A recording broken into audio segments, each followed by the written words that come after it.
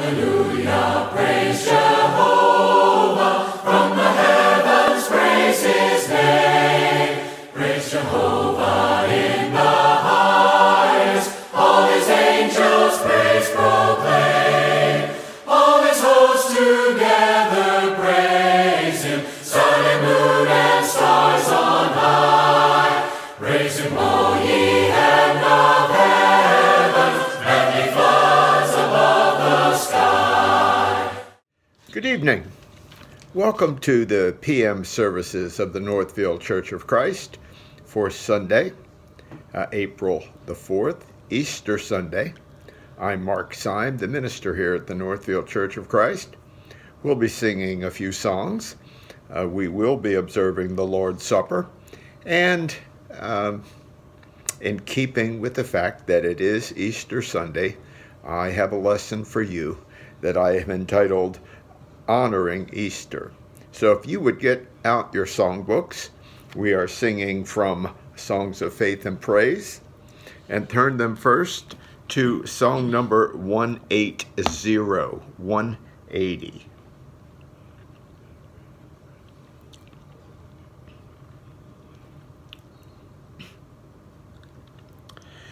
Jesus is Lord, my Redeemer. How I love him, how I love him. He is risen, he is coming. Lord, come quickly, hallelujah. What a friend we have in Jesus, all our sins and griefs to bear. What a privilege to carry everything to God in prayer. Hallelujah, hallelujah, hallelujah, hallelujah, hallelujah, hallelujah, hallelujah, hallelujah. And if you would, number 528.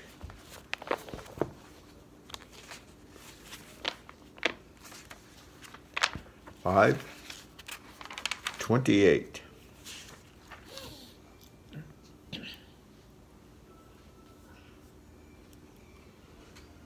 We'll sing 1, 2, and 4. 1, 2, and 4. I know that my Redeemer lives and ever prays for me. I know eternal life he gives, from sin and sorrow free. I know that my Redeemer lives. I know eternal life he gives. I know that my Redeemer lives, that my Redeemer lives. He wills that I should wholly be in word and thought, indeed, that I his holy face may see, when from this earth life freed I know that my Redeemer lives. I know eternal life He gives. I know that my Redeemer lives, that my Redeemer lives. I know that over yonder stands a place prepared for me, a home, a house not made with hands, most wonderful to see. I know that my Redeemer lives. I know eternal life He gives. I know that my Redeemer lives, that my Redeemer lives. And to prepare our minds for the Lord's Supper, let's turn to number 354.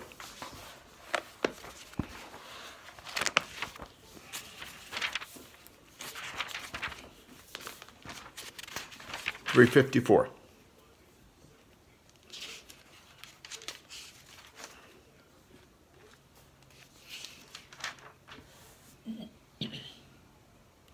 Sing verses 1, 2, and 4. 1, 2, and 4. I gave my life for thee, my precious blood I shed, that thou mightst ransom be, and quicken from the dead. I gave my life for thee. What hast thou given for me? I gave my life for thee. What hast thou given for me? My Father's house of light, my glory circled throne, I left for earthly night, for wandering sad and lone. I left it all for thee. Hast thou left aught for me? I left it all for thee. Hast thou left aught for me? And I have brought to thee down from my home above salvation full and free,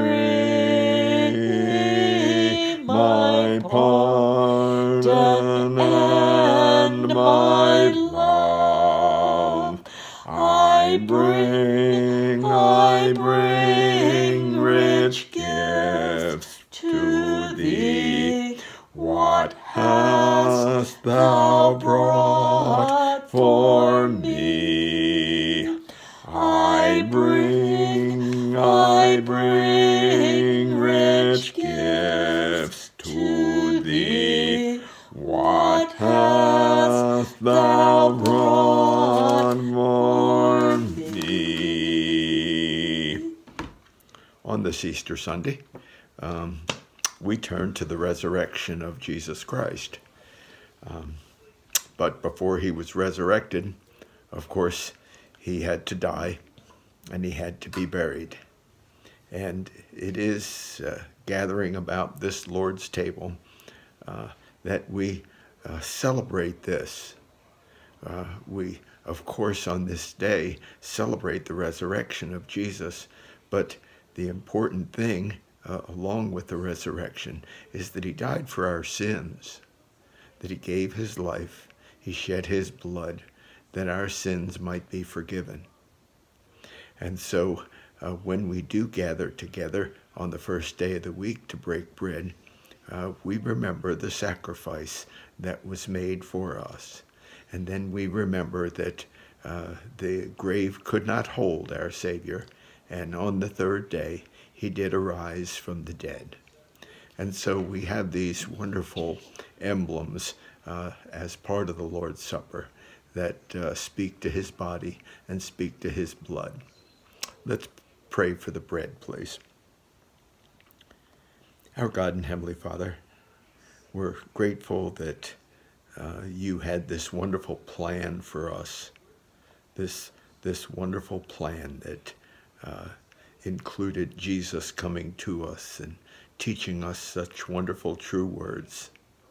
But we know also that part of your plan was that Jesus would be our high priest, that he would sacrifice one time for all, that we would not have to sacrifice bulls and goats and things of that sort anymore, because Jesus was the perfect sacrifice.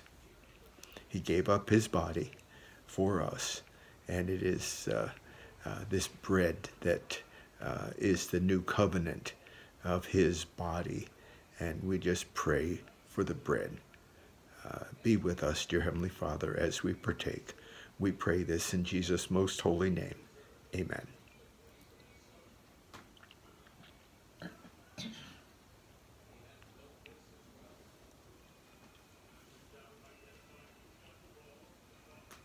And in 1 Corinthians chapter 11, we have Apostle Paul saying that in like manner he took the cup, and after supper saying, take this cup. And he talked about the symbology here of it representing the blood of our Lord and Savior Jesus. I just pray, dear Heavenly Father, that you would be with us and help us to understand the nature of the forgiveness of sin that we have through the blood of your Son. We pray this in Jesus' most holy name. Amen.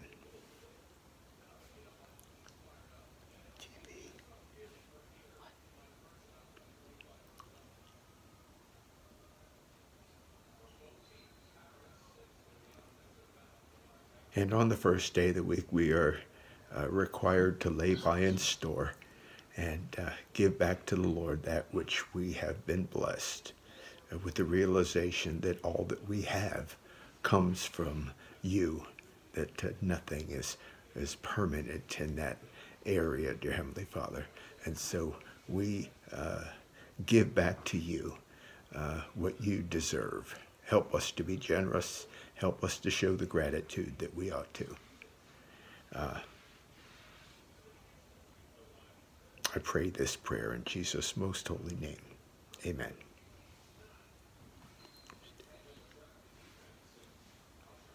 Now, if you would, please, if you would turn to number 346.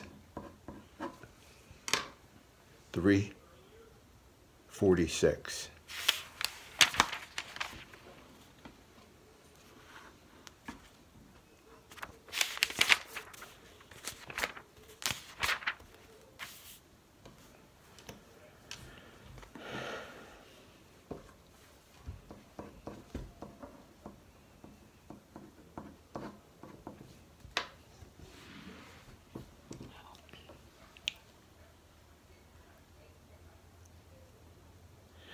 I serve a risen Savior, He's in the world today. I know that He is living, whatever men may say. I see His hand of mercy, I hear His voice of cheer, and just the time I need Him, He's always near. He He lives, lives, He lives, He lives, Christ Jesus lives today. He walks with me and talks with me along life's narrow way. He He lives, He lives, He lives, salvation to impart. You ask me how I know He lives. He lives within my heart. In all the world around me, I see His loving care. And though my heart grows weary, I never will despair. I know that He is leading through all the stormy blast. The day of His appearing will come at last. He lives, He lives, Christ Jesus lives today. He walks with me and talks with me along life's narrow way. He lives, He lives, salvation to impart. You ask me how I know He lives. He lives within my heart. Rejoice, rejoice, O Christian, lift up your voice and sing eternal hallelujahs to Jesus Christ the King, the hope of all who seek Him, the help of all who find. None other is so loving, so good and kind. He lives, He lives, Christ Jesus lives today. He walks with me and talks with me along life's narrow way. He lives, He lives, salvation to impart. You ask me how I know He lives. He lives within my heart.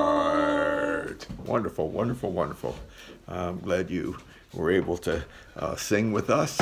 I pray that the Lord was praised in our song, and that we will be blessed because we do indeed praise our God, because He certainly enjoys and deserves and has earned that praise.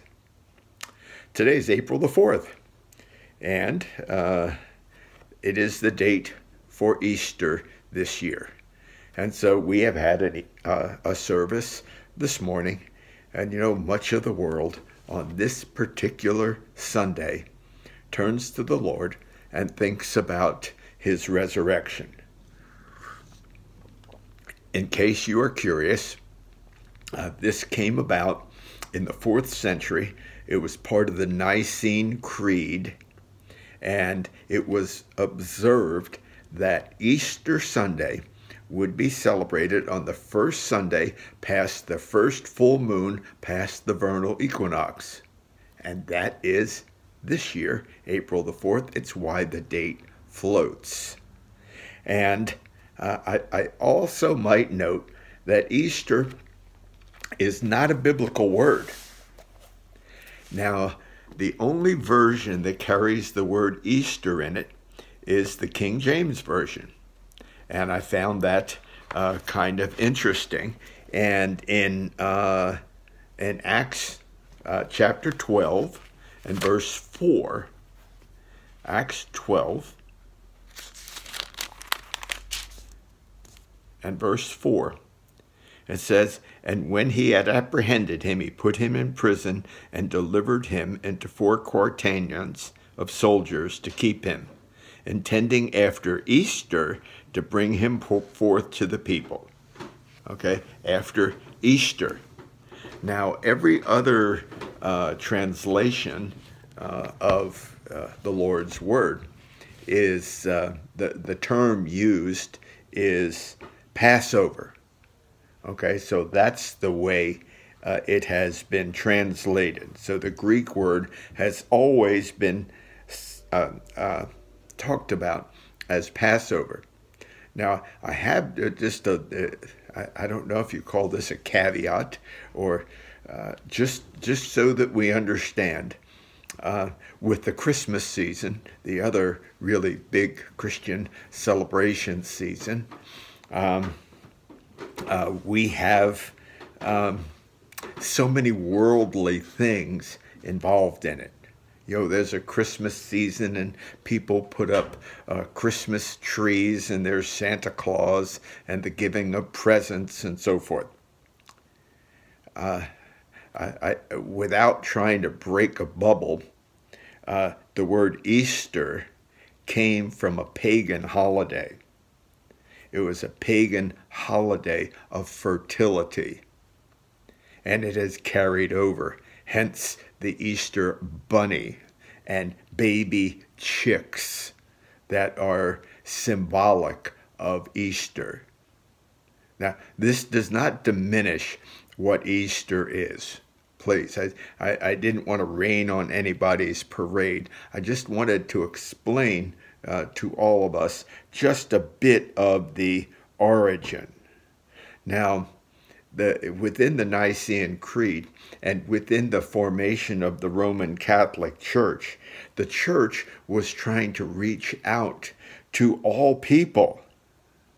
And so the church started to substitute the term Easter for the term Passover.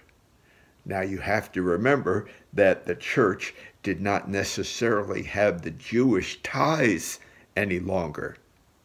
There were many more Gentile Christians than there were Jewish Christians, and that is certainly more than true today in 2021.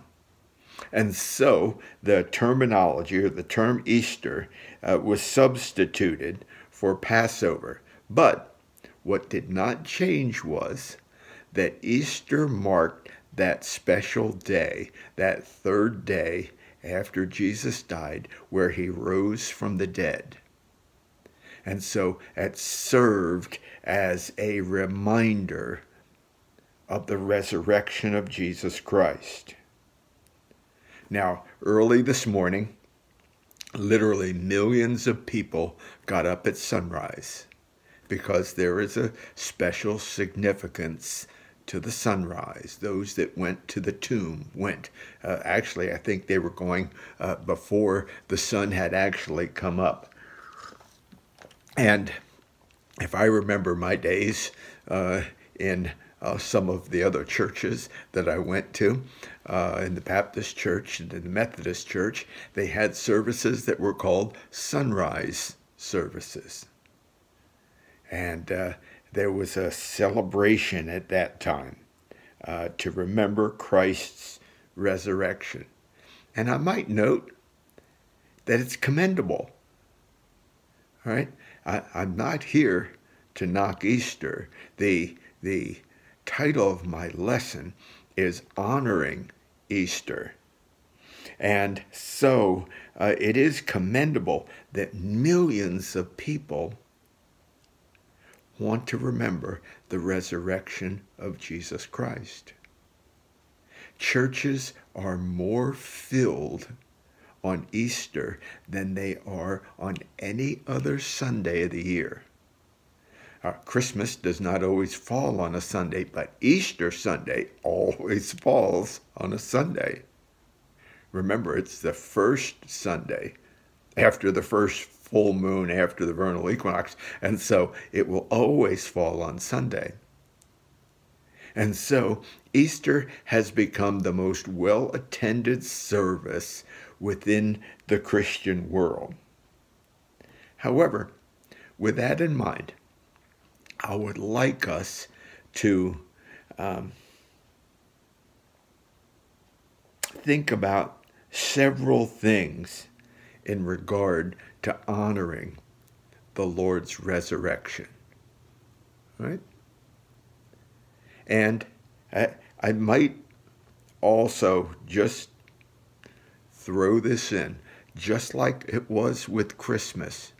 There are no scriptures here, no matter how we dice the New Testament, that say on one special day of the 365 days that there are in the year, we designate that as the day of Jesus' resurrection. There is nowhere in our New Testament that tells us to celebrate that day, that singular day. Now, let's remember some things that I think are important. First is a fact. And the fact is, Jesus rose from the dead at about this time of the year. Unlike Christmas, we've designated December 25th.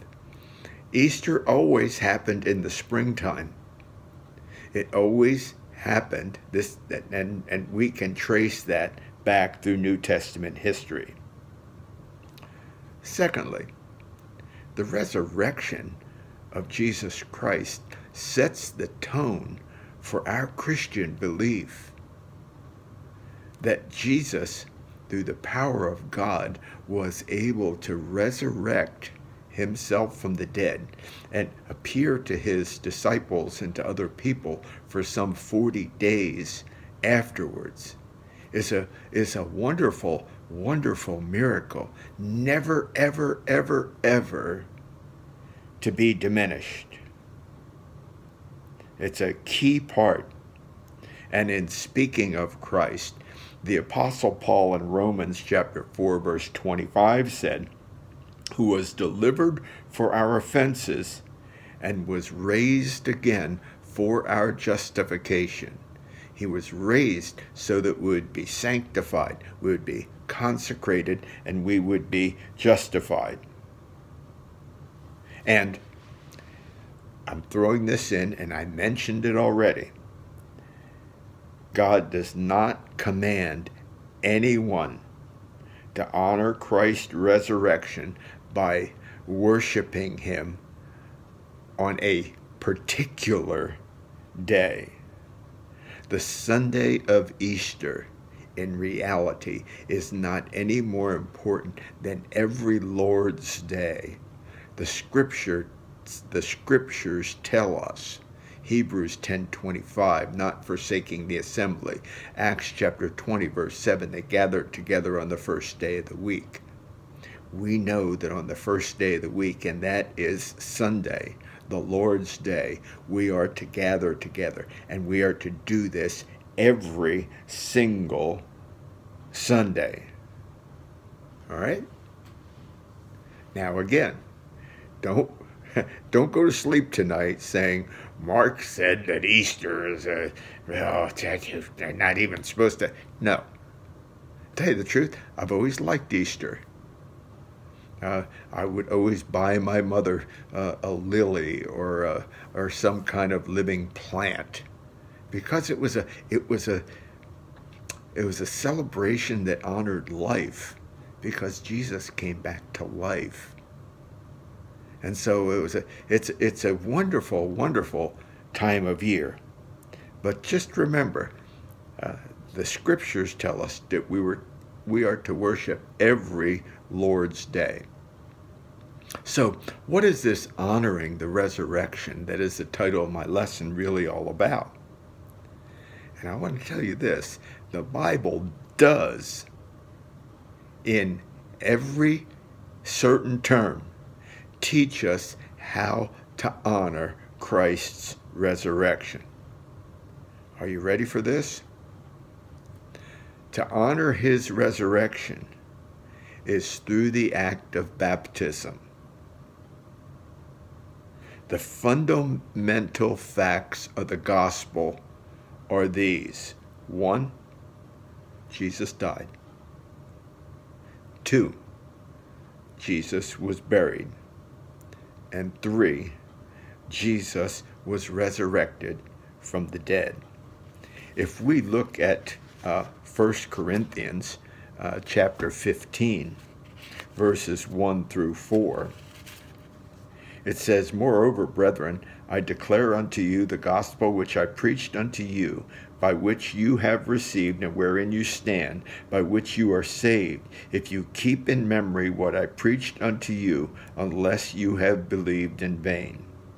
All right, here it is.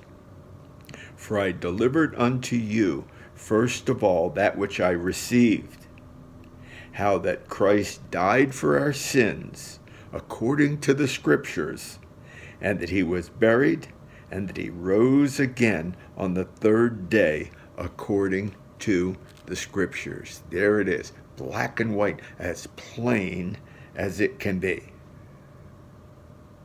And when Paul wrote to the church at Thessalonica in 2 Thessalonians chapter 1, verse 8, he said, "Our retribution to those who do not know God, and to those who do not obey the gospel of our Lord."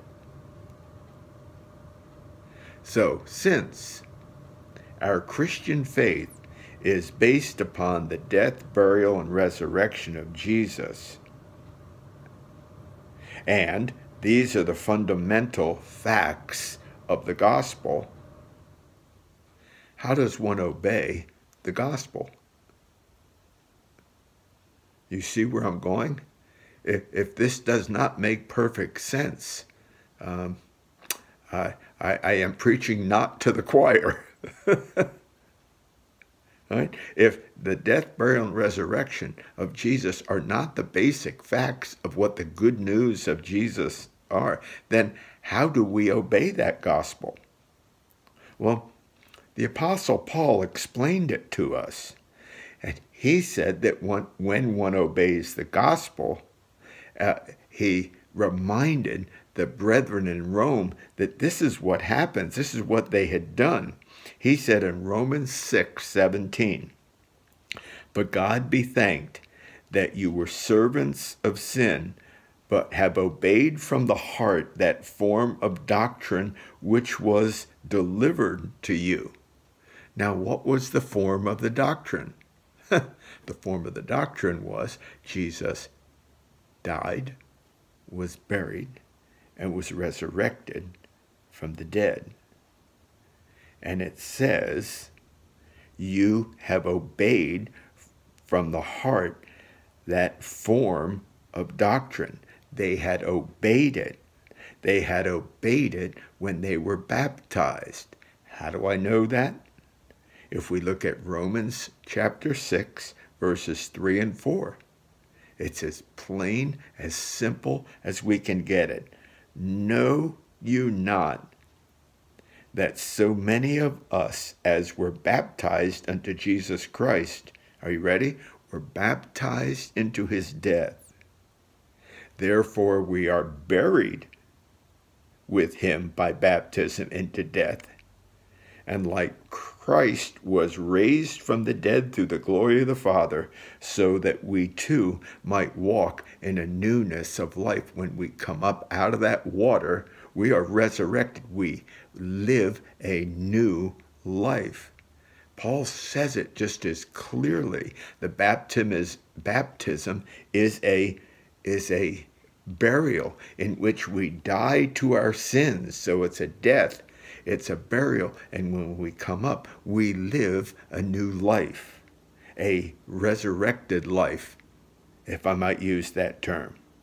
So when one is immersed in the waters of baptism, into that watery grave, they have obeyed the gospel. And so in obeying the gospel, what have they done? They've honored Christ's resurrection. All right, they've honored Christ's resurrection. It's why part of the reason to me why baptism is so very, very important. You know, Paul says it very, very clearly. We were baptized into his death. Okay? We were buried in the water, and we rose up out of the water. And so with that in mind, as this Easter Sunday closes and we put our heads on our pillows tonight, each of us should gather to worship God on every Lord's Day. Not just Easter Sunday, but every Lord's Day, every Sunday. And one really honors Christ's resurrection by being immersed in water for the remission of sins, to walk a new life with him. And isn't this a perfect segue to our invitation this evening? The question is, did you worship God on this Easter morning? That's a question. But there's a more fundamental question. Have you been immersed for the forgiveness of your sins to obey the gospel of the death, burial, and resurrection of Jesus Christ? And I would convey to you, to all of you this evening, that that is truly the way to honor Easter, to make it an honorable time of the year, because it is part of the truth, the good news, the glad tidings of God's Word. The glad tidings are that Jesus died, was buried, and was resurrected. And so if you have not obeyed Jesus into baptism, that invitation is extended to you this evening. I know we're doing this via YouTube. If you need to respond, call one of us, any of us. Get your directory out. We're ready. We will assist you in that. We're also to confess our sins one to another. If you need to do that, we're ready to confess with you. I pray that all of us will take Jesus into our hearts, and remember that each Sunday is Easter Sunday when we're Christian. Each Sunday as a Christian, we have celebrated and honored the resurrection of Jesus Christ by obeying him into what Jesus wants us to do. When he sent his disciples out as he ascended into heaven, he said, go into all the world and preach the good news. And he said, baptizing them into the name of the Father, the Son, and the Holy Spirit. Let's pray together. Our dear God, we just are so grateful for the plan that you have had for us all the way through from creation. That in the beginning was the Word, and that you sent Jesus to us as the Word, and that we can adhere to his teachings and be saved through his death, his burial, and his resurrection. Be with us this evening, dear Heavenly Father. Help us all to turn to you. Help us to turn to you in such a way that we would just want to live godly lives and be a part of you, dear Heavenly Father. Be with all those on our prayer list and our bulletin that have asked for our prayers. I pray that you would bless them and be with them and help us to be prayer warriors for folks that have maladies, whether they be physical or spiritual. I pray, dear Heavenly Father, that you would continue to bless us, continue to be with us, and see us through the evening, and help us to look forward to the next time that we meet together again. I pray this prayer in Jesus' most holy name. Amen. Please be safe, and may God bless you all. Hallelujah, praise Jehovah, from the heavens praise his name. Praise Jehovah in the highest, all his angels praise proclaim. All his hosts together praise him. Hallelujah.